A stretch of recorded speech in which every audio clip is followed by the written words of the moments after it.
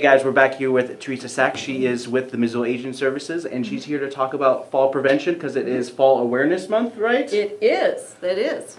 And Falls Prevention Week is next week, and that is September 20th through the 24th. And this is a national initiative we're proud to be a part of to really just spread awareness to keep older adults safe and help them empower them really to reduce the risk of falls. Yeah.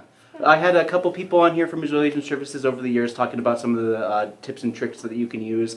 Part of it has to do with the right kind of slipper that you have to wear when you're out in your house and that kind of stuff. So absolutely. So there's a lot of strategies that the National Council on Aging recommends to help keep our older adults safe. And one of them is to, maintain our strength and our flexibility. And we can do that through exercise programs, and we can certainly do that through educational programs like the Stepping On program, which is also evidence informed.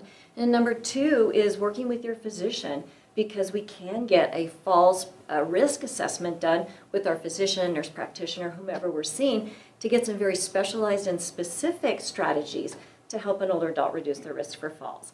And then a third is medications.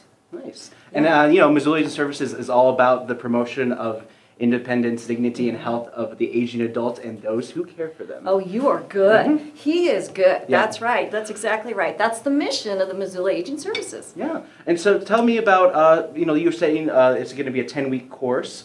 And what can you tell the viewers or anybody who's interested about what they can expect from these classes? Okay, so the Aging Mastery program is a little different than a falls prevention program, but it does include a class on falls prevention. And so this is a 10-class core curriculum, evidence-based, designed by the National Council on Aging, and a lot of the topics relate to falls prevention. So, exercise is certainly one of the classes, sleep, getting enough sleep, nutrition and hydration, medication management, falls prevention. And then we also have courses or classes that include, it's the financial fitness and advanced planning, community engagement. It's very comprehensive.